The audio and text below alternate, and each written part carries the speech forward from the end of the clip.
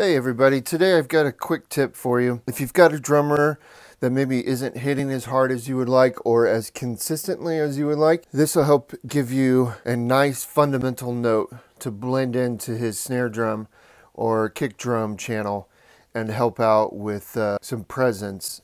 So first of all, we are going to go over to our monitor section here and press View, and we're going to tab over to Oscillator.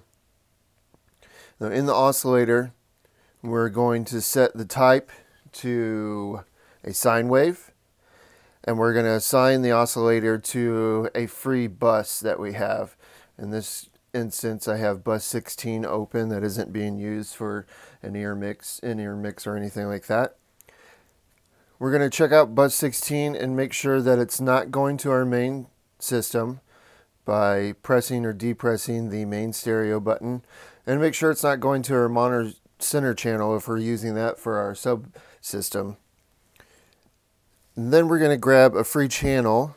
I have channel 18 free. We're going to select that, go to Home, tab over to Config, and in our source area here, we're going to tell channel 18 that it's sourcing from bus 16. And that's the bus that we assigned our oscillator to. And then we're going to take a look at our gate on channel 18. We're going to tell channel 18 that its gate source is channel 2, which is our snare drum. So now when the gate is opening, it's going to open as the snare drum is being hit. And then we can go back over to our monitor section, back over to our oscillator section.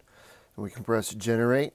Again, I like to see about -18 dB on the meter there. So now we see that we have a sine wave. I have it around 158 Hertz. We have a sine wave being generated there. But we don't hear anything yet. So we're going to play some drums as if we were at a live show with a drummer playing.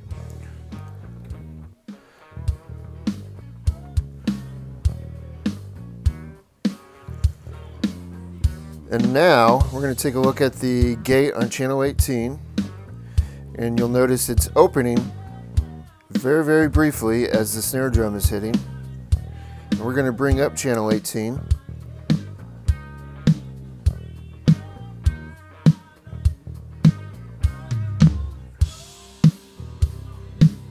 And you hear that low fundamental note that just sounds like a nice tubby snare drum.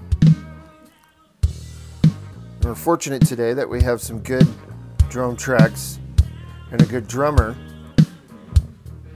But if we had a less than desirable drummer, we could blend in this oscillator note and really help inform the audience where that snare drum is at. Now, conversely, we could do our kick drum. So we'll go back over to our oscillator in the monitor section.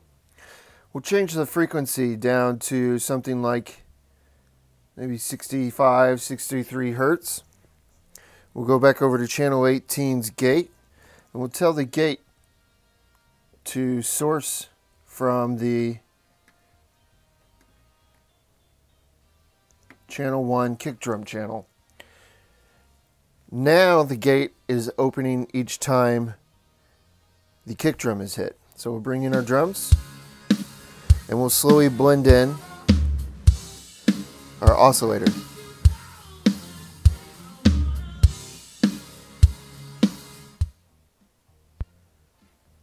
We're going to have to lower that.